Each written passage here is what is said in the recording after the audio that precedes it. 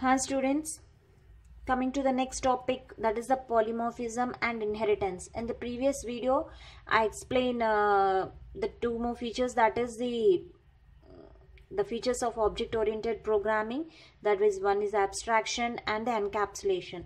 Now let us see in this video what is a polymorphism and inheritance. So I'm just giving the basic idea about the polymorphism and inheritance. Actually, the polymorphism, the word itself is saying poly means many, morphism means forms. So it's saying that many forms, so whatever you are taken, so that can be represented in many forms. So there are two types of polymorphism. That one is the compile time polymorphism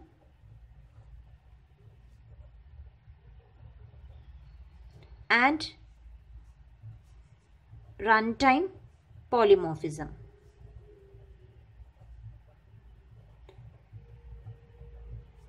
So let us see the example for this polymorphism. Actually, if you take, I said one thing can be represented in many forms, that you call it as a polymorphism. Exactly. So if you take the world, so in the world you can represent like this also. In world you are having the India, one country, okay, China is another country, USA is another country, okay. So again in India you are having different states, Delhi, AP, okay. So if you take USA, again you are having different states like New York,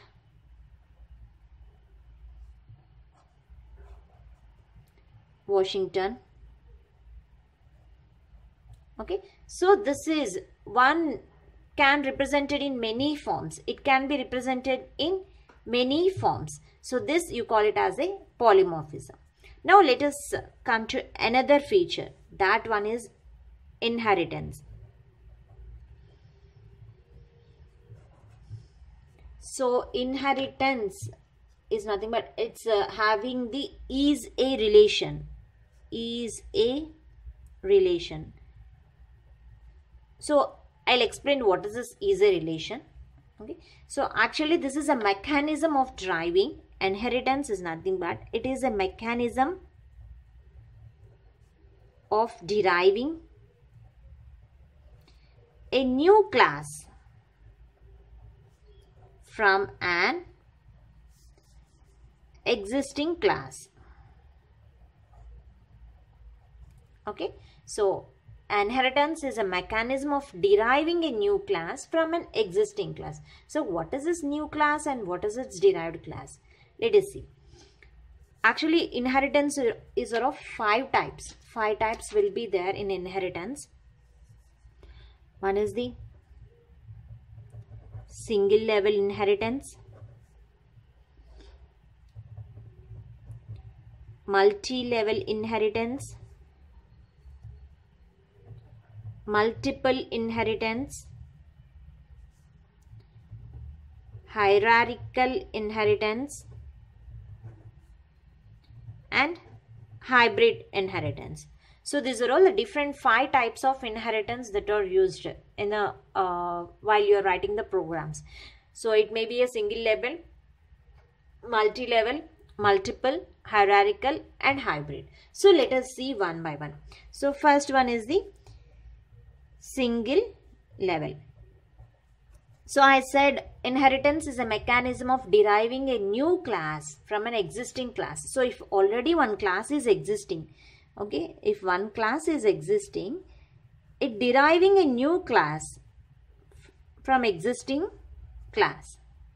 So here suppose the flower is there, flower, and the rose. So this you call it as a derived class. And this is the base class. So from base class we derived another class. So this you call it as inheritance. It acquiring the properties of the base class. The derived class will acquire the properties of base class. So here rose is a flower. Rose is a flower. If the arrow is like that, it's saying that rose is a flower. So this you call it as is a relationship. So we said that inheritance is a relation. Why it is easy? Here this rose is a flower. So means it is deriving the properties of the base class. This is a representation of single level. Now coming to next level, that is the multi. Second is multi-level. So what is this multi-level inheritance? So let us take one example for multi-level inheritance. So take this only. Here the world. World is a base class. So in the world, India. Okay. Again, India is derived from, means we deriving the classes means India. In India, you are having the Rajasthan. Suppose in the Rajasthan, you are having Jaipur. So this is multi-level. So in the world, you are having India. India is one of the country in the world. Okay. In India, you are having the one of the state Rajasthan. So Rajasthan, you are having in Rajasthan, Jaipur is there. Okay. This is a multi-level. Now coming to the another, that is the next is multiple. The third inheritance is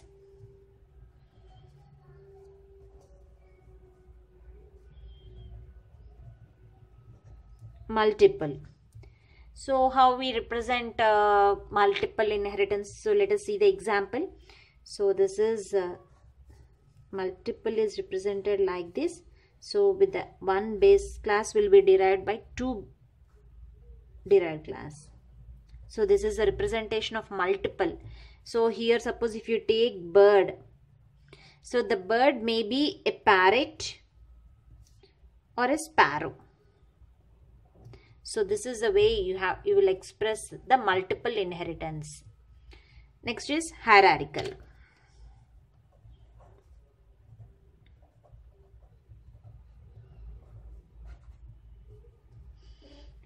So how we will represent the hierarchical? So hierarchical is just like if you take suppose the previous example, the world. So from the world, you are having different countries, India, okay, USA. So suppose if you take only two, India, USA. In India, you are having Delhi, okay. So Delhi, Telangana.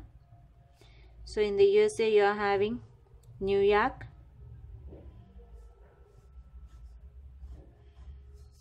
California. Okay. So this is the way you will represent the hierarchical model. So this is the hierarchical model. You are having the parent class, child class, okay, child. So this is the representation of hierarchical inheritance. So what is that hybrid? So last one is the hybrid inheritance. So the hybrid inheritance may be, it should be it may be hierarchical plus multiple, or it may be multi-level plus multiple. So hybrid is a combination of hierarchical plus multiple and the multi-level plus multiple. So hierarchical plus multiple can be represented like, suppose it is like class A. Okay. So class A is derived from class A derived class B, and this is class C. Both are acquiring the properties of class D, class C is acquiring the properties of class D, and the same way class A is acquiring the properties of class D. So this is the hierarchical plus multiple inheritance. Whereas coming to the multi-level plus multiple inheritance, class A, class B, suppose here the class C, and the class D. So this is the multi-level and multiple this is the multi-level, and this you call it as a multiple hierarchy. So the hybrid inheritance can be is the combination of hierarchical plus multiple, and as well as multi-level plus multiple. Okay, so these are the different hierarchicals of different inheritance that are used while you're writing the program. Okay, so let us see a simple representation of single level, multi-level and multiple hierarchy in the form of a simple programs. Suppose if you take single level, so single level, I said the example as suppose this here you are having the flower is the base class. From flower we derived the you are having the derived class. So this is the base class and this is the derived class. It inherits the properties. So the code for this class base. So in the base you are having the data members and you are having the functions. So this you call it as a single level. So means here I write only the base class. So this is the base class. Here I write only the base class. Now coming to the derived class. So what is how you will represent the derived class? Class derived colon public base. So here we are acquiring the properties whatever there in the base class into the derived class. Class data members and functions here you have to write. So for whatever the program, and this is the syntax of the single level inheritance. So first you are writing the base class. From base class you derived the derived class. So this is the syntax for the single level inheritance. Now coming to the next is multi-level. So let us see the program how the multi-level. Class A. So this is the class A. Here you are having the data members and the functions. Class B, public class A.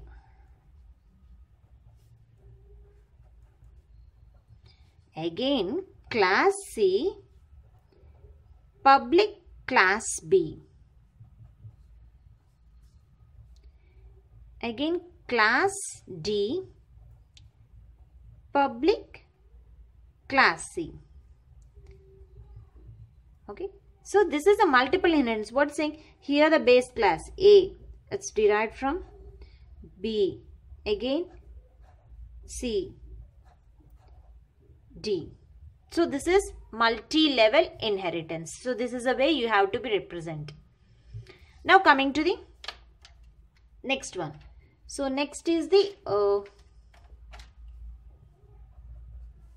next is multiple inheritance. So how you will write? So suppose take class A having some data members and the functions. Class B